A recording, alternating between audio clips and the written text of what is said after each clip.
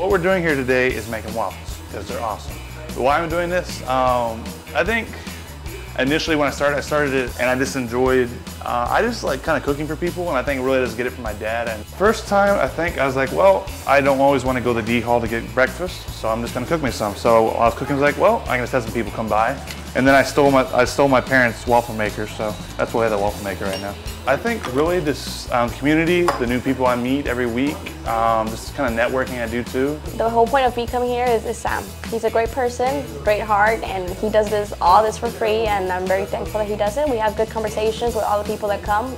He's good-hearted, he's friendly, he's very energetic, he makes anybody feel good.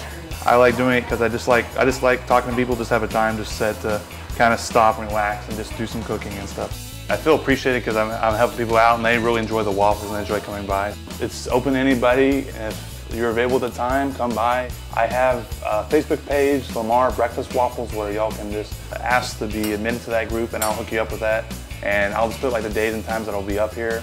I live here, so I just get out of bed and come to the kitchen.